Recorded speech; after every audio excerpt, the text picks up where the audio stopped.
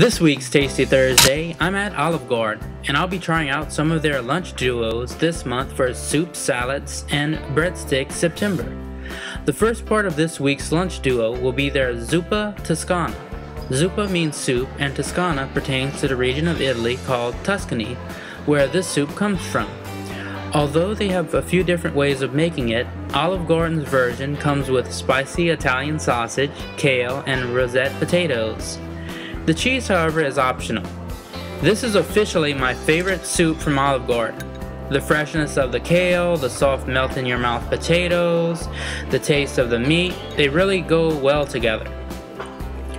The second part of this week's lunch duo is the chicken Parmigiana breadstick sandwich with fries. Chicken Parmigiana, not to be confused with chicken Parmesan, although the only real difference between the two is one has Parmesan cheese and the other does not. Chicken Parmigiana is breaded chicken with a tomato-based sauce and topped with cheese. This was messy, but a fun kind of messy. The only issue I had was with the fries. Don't get me wrong, the fries aren't bad. I was just expecting more of an Italian flair.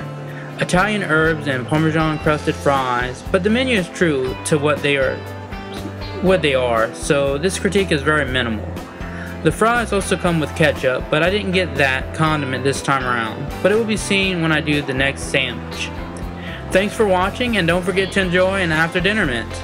Olive Garden even gives them during lunchtime.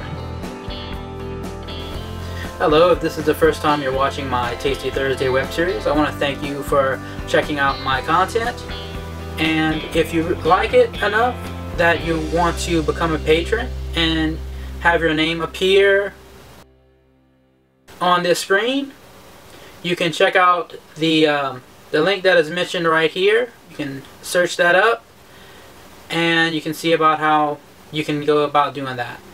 I want to thank you for just watching my video, and if you want to get in touch with me, you can check out Twitter or comment below. Once again, thank you for watching.